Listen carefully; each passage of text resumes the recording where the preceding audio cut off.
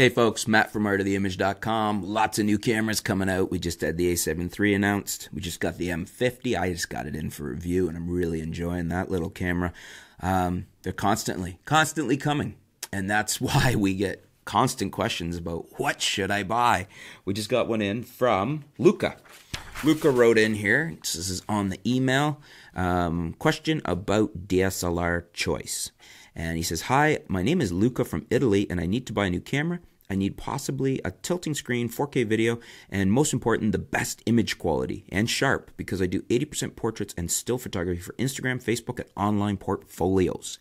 I also do many content for YouTube as short films or video blogging.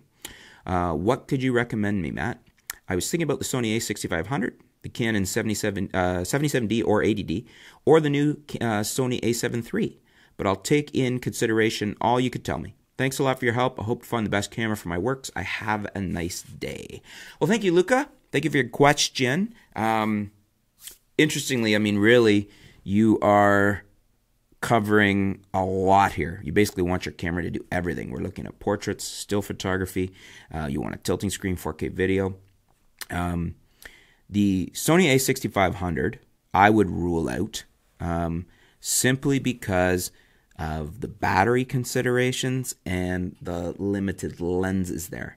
If you want to get into decent lenses, you have to spend a lot more compared to what you could get on a Nikon or a Canon for less. They have better budget lenses, like you can get a lot of their f1.8 lenses at a much better price. You're going to spend more money in Sony when you start looking at what you're going to need for lenses, which is why I would rule out the a6500. Plus, it's getting a little old in the tooth as far as the Sony cameras go. We're going to see an a6600. Let's call it that, refresh to that model very soon.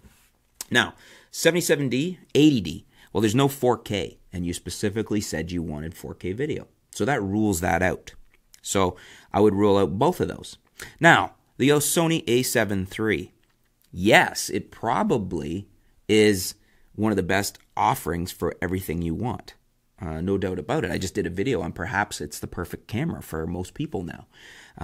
But bear in mind, it's fair bit more pricey than either of these other two, and you're going to spend more, as I said, for decent lenses. That said, I wouldn't rule it out. You didn't really say what your budget was. If your budget can handle that, the a7 III is going to be a great option for a lot of people out there, and I think it's going to be a really, really good seller for Sony. It's got an amazing image quality, great high ISO, incredible new autofocus system, great 4K. It's got a flip-up screen. Not a full vari-angle screen. That kind of, I wish they'd go full vari-angle. I don't know why Sony keeps up with this flip-up screen. I do not like that option. It's one of the few things that I don't like about the a7 III. But it's a great option right now. If you look at my previous video on that, you know, it could well be the perfect camera, and it could be the perfect camera for you if the price is okay.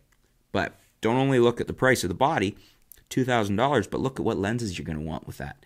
I think you're going to find a lot of people, that's when they start realizing Sony costs more because of the lenses they're going to have to get to do what they want that they could have got for less in the Nikons or the Canons. So, fourth option that I would throw out there, I would look at the Canon M50. The M50 gives you dual pixel AF in 1080, so that's good. It's great for vlogging. It's probably all you need for vlogging is 1080. It gives you 4K though. Don't get the dual pixel AF. But you can do 4K. Fairly heavy crop, 2.56 times. But you know what? The camera I'm shooting this with right now, the G85 Panasonic, which I love this camera, has a 2 times crop. So 2.56 times, yeah, it's not ideal, but you could work with it, especially with we start getting speed boosters and things like that, which I imagine it's going to be really interesting to see a lot of that tested with things like that.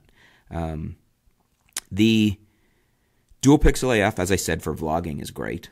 And it's got top-of-the-line lenses for very little price. I mean, you can get into a 50 f1.8 for $125 US. I'm not exactly sure what that translates to in Italy, but that's what they are in the US. Very good price. Refurbs are even less. And lots of other great lenses in their lineup. They got the venerable 10-18. If you use the EOS M adapter, you can use the 11-22, which I have in right now. I'm testing. Just a lot lower price point to get into 4K video, full vari-angle screen, really great touch screen, and really good image quality for shooting photos. It's an all-around great camera. Is the a7 III going to be a good option? Sure, but at a much higher price point. The M50 might do everything you need, everything. You could be very happy with it at a much lower price point. So cost of entry. Maybe you need 2 cameras if you're doing a lot of video. A lot of people need a B camera. If you're doing professional work, you should have a backup camera. You could get a couple of M50s.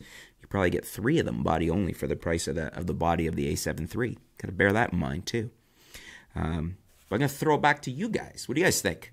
As I said, I rolled out the A65, the 77D, and the 80D based on the Sony because of the lenses and the battery, the 77D and the 80D because he does want 4K and there is no 4K on that. The A7 III, great option but pricey. The M50, perhaps everything he needs at a much better price. What would you guys do? Which way would you go and why? Do you like the M50? Do you like the A7 III? Is there another option you want to add? Leave it in the comments below. Always great to hear from you folks because it rounds out the input when our viewers are trying to decide what to buy. Sometimes you'll throw in an option that I hadn't thought of and it may be the better option. Thanks for your question, Luca. Looking forward to hearing what our viewers have to say. Stay tuned. We'll be back soon here at artoftheimage.com.